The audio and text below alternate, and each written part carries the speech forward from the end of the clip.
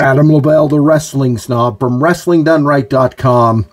Go there. Go to WrestlingDoneRight.com to check out my links to my Facebook, to my YouTube, to my Twitter, and follow me for everything Wrestling Done Right, which is another term for the World Wrestling Entertainment Company.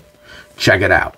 Let's talk about SmackDown from April 26, 2024, Friday night, of course. It was the WWE Draft of 2024. I've got a separate video giving you my thoughts on the draft picks.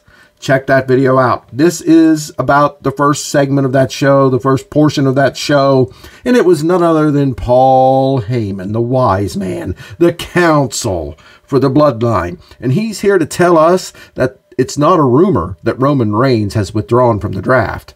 It is the truth. And it is a good thing, because now Roman Reigns will remain on SmackDown, where he became a star, where he made the championship as worthy as it is, where he became the most known, most famous, most over professional wrestler in the world, according to Paul Heyman. And that seems obvious, true to me when you look at it.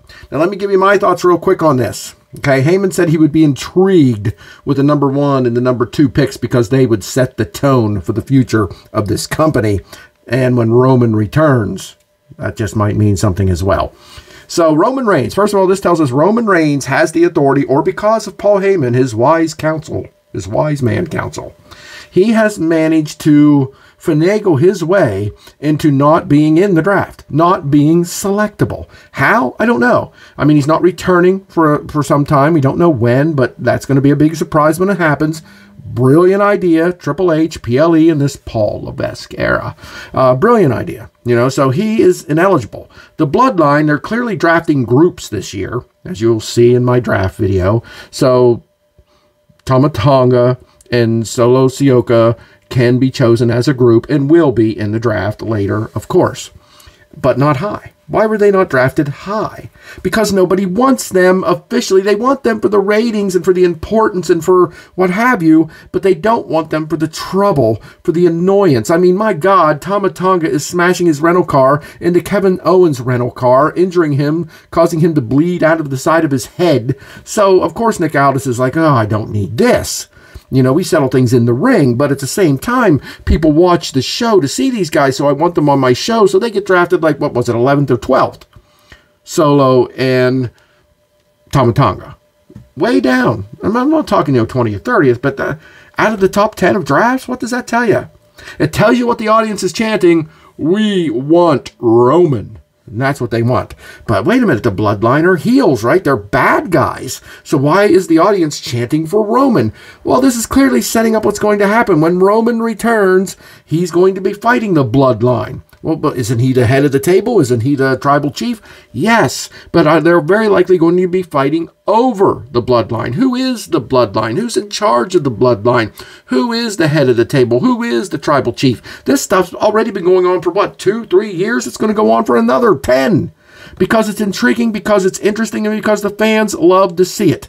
This is a mystery. We don't know what's going on. I have a video out there giving you my opinion that The Rock is behind it all. The Rock is behind Solo and Tama Tonga. The Rock wants to take the seat at the head of the table because Roman let the family down by losing the title to Cody Rhodes, another, royal family in professional wrestling, and he's not happy about that. And there's no proof of this. It's just what I think. It may not be true. It's just what I think. And I think it makes an intriguing story. And when Roman comes back, if he's going to feud with these guys, who is Paul Heyman going to be with?